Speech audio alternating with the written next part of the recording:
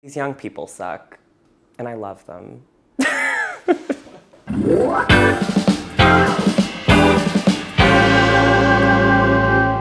Hey, I'm Hari Neff. I'm an actress, and I'm here with MUBI at the Posteritati store picking out some of my favorite movie posters. So first we have Velvet Goldmine, Todd Haynes, which is this amazing kind of glam rock phantasma. And I mean, Jonathan Rhys Meyers in this film, it's like, has anyone ever looked better? Kind of all you need is that face. Clearly they understood this in Japan too.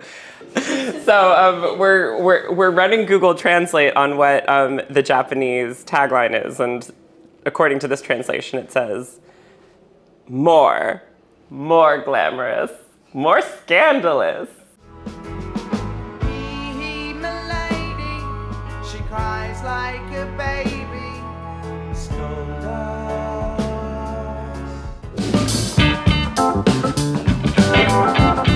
I was told to watch this film by this sexy Marxist Maoist guy that I went on one date with. I haven't seen him since, but I'll always have La Chinoise. This blood running down is kind of goofy looking. This girl with fake blood all over her face with a gun that could be fake or real, crouching behind all of these Maoist red books.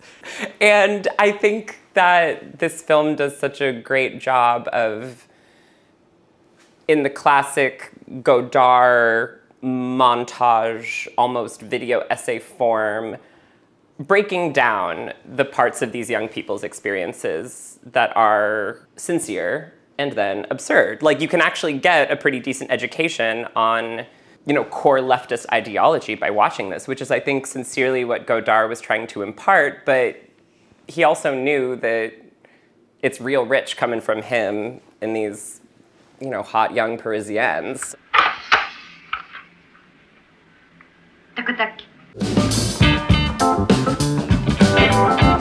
The poster speaks for itself. We have this image of Jason Holiday, who was an aspiring cabaret performer, full-time hustler, guy about town, fabulous in his boa, smoking his cigarette. And this film, it's just an uninterrupted, extended sequence of Jason talking. You know, Jason was somebody who had kind of blazed through the New York scene and kind of made a lot of enemies, you know, arts world, queer world. But what Jason Holiday does is he basically hijacks this shitty prank that Shirley Clark and company were trying to play on him, and instead creates what I would argue to be like a borderline narrative film about a character named Jason who's so cool, so fabulous, with so much gravitas, so much humor and pain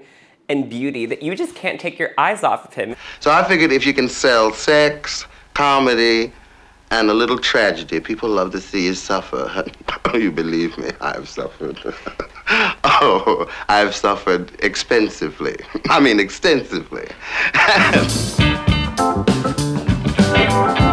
Here we have The African Desperate, the debut feature from Martine Sims, who's an extraordinary established contemporary artist. She's got several shorts. I love that the poster really centers Diamond in her performance. This is actually the moment where she's taking a little bit of Molly to get the party started. It's like such a strong image. I remember reading that Martine is really inspired by like Vine and I think TikToks. Like it really feels like a film made by someone with, you know, rotted millennial meme brain. I'm gonna be real with you. You've been pissing me off all summer because you do that waving shit.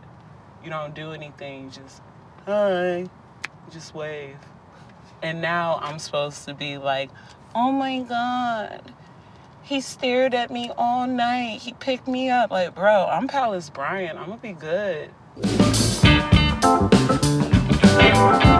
I watched this one really recently, and I thought it was just like a pinpoint, deliciously articulate film about the intersection of class and desire. It's really a masterclass between these two, but particularly Hubert.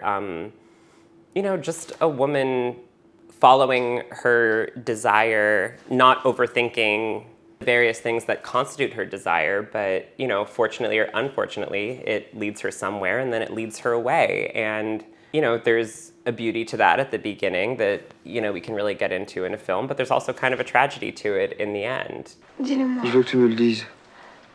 Je peux pas. Tu voudrais m'épouser?